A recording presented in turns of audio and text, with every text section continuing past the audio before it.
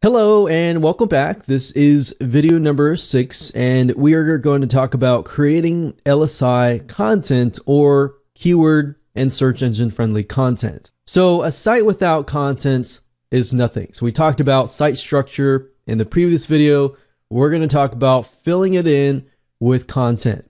So the big question is, how should you write your articles or blog content to ensure that it is SEO optimized or search engine friendly? So it's going to actually be super easy to do. But what we're going to do is we're going to take the list of keywords that you got from earlier, and let me show you how easy this is. So before we can create the content, I want to show you a specific method to create the content structure. So if you think about it, we're focusing a lot on structure because once you create the structure, filling in the structure is actually very, very quick and easy. So same thing here.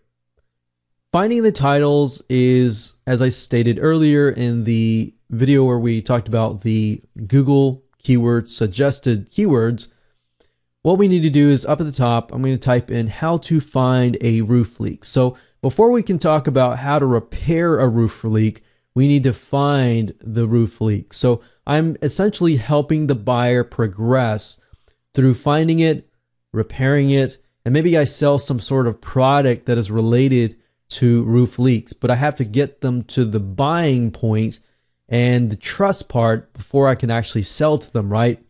So how to find a roof leak could be our title. And let me just open up Notepad here and enter that here. So that could be our title.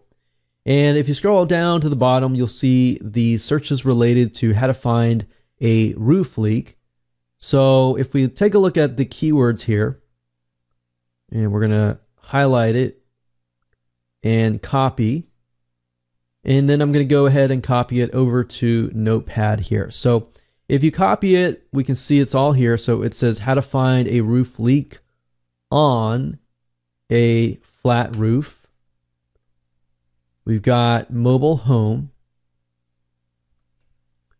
How to find a roof leak with no attic from the outside on a tile roof, on a RV, and of course, how to stop it.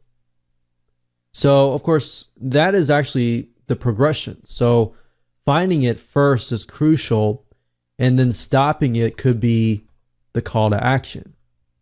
So the question is, how do you want to get people from one step to the next step, right? So once you find the roof leak, you want to stop it. How do you go about stopping it? So the call to action could redirect people from this state of mind to how to stop it. Of course, how to find it, these could be our bullet points right here, because these are different scenarios. And we know down here that these are highly searched because they appear down here. And all we need to do now is create an article about how to find a roof leak. Now, if you want to get really, really specific, you could use all of these and turn these into titles. Now, you could create this as one article. So a general how to find a roof leak. Or you can also use one of these, such as how to find a roof leak in a mobile home. So obviously these are different scenarios. In different scenarios, if you have a specific article for these scenarios, you will essentially be talking directly to that person. So how to find a roof leak in a mobile home. You could actually copy this whole thing, and you could go to the Google Keyword Planner tool. If you don't know how to get there, you can go to Google and you can type in Google Keyword Planner, as you can see here. So we're going to sign in, and all you need to do is go to the search for new keywords using a phrase, because we got a phrase. Click that, enter the phrase in here. You can also enter a landing page, but we're not really doing any of that right now. We're going to go ahead and you can select category if you would like to. But all we have to do in this case is do that, and typically I leave these blank and see what I get, and if I don't get a lot, then I'll go back over here. But we're going to go ahead and click Get Ideas, and Google AdWords is now doing a search for this particular phrase here. Now, if you scroll down, it says mobile home repair, mobile home roofing, roof coating, everything to do with mobile home roofs. Now, obviously, you need to pay close attention to these because some of these may not necessarily be related to your article content, but some of them are. So typically what I like to do is I like to download the ideas, and we'll download it as a Excel spreadsheet. We'll save the file, and then let's go ahead and open the file right now. So if we look for the keywords here, it's this one here.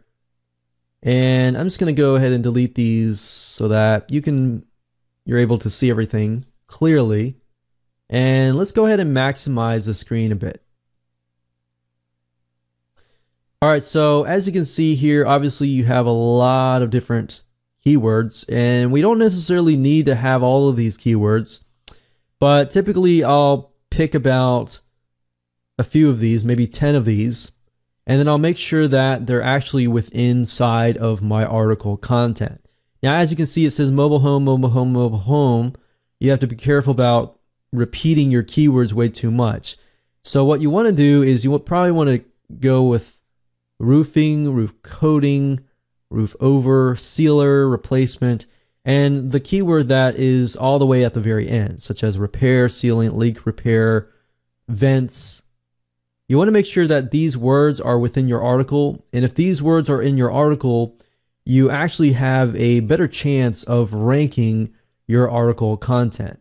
So if we go back to here, we can look at the article content, and the keywords will actually be what we pulled just now. I would make sure that they're within your article content. Doesn't really matter where they are. It just matters that they're inside of your article content.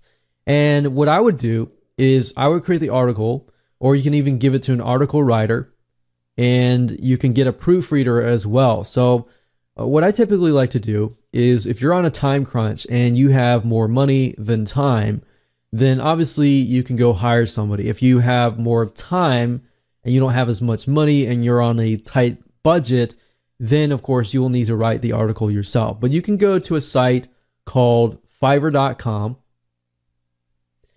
and that is Fiverr.com. And all you have to do is enter the service. So you can write in here proofreader. And once you have a good proofreader here, then you can actually get them to proofread for you. And this guy is actually a really, really good guy to go to. And if you go to article writer, and sometimes he's not available, so what I typically do is I like to go to up to 24 hours. So I typically like to find somebody who can do it quick. And then I look for the one who has the most reviews.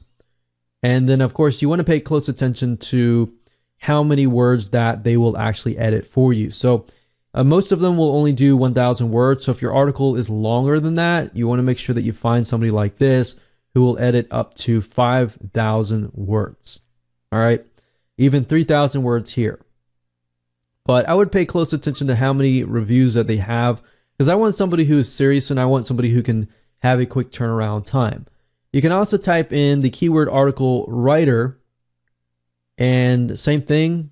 Delivery time, I don't really mind too much about that, but you'll have to log in to actually buy from these people. But typically, I like to do seller language is English. So I definitely want their first language to be English. So I want to check either one of these two. Level 1 or 2 are good sellers. That means that they have higher ratings, they have higher feedback, they have a good reputation. And that way, you get somebody like that.